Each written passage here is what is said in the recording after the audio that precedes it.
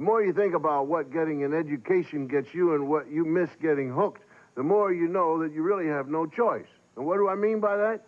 Well, you can do school or you can do drugs, but you really can't do both. Now, if you choose school, you get to go as far as your talents will take you. But if you choose drugs, you get to go nowhere and maybe get AIDS, get busted, even get killed in the bargain.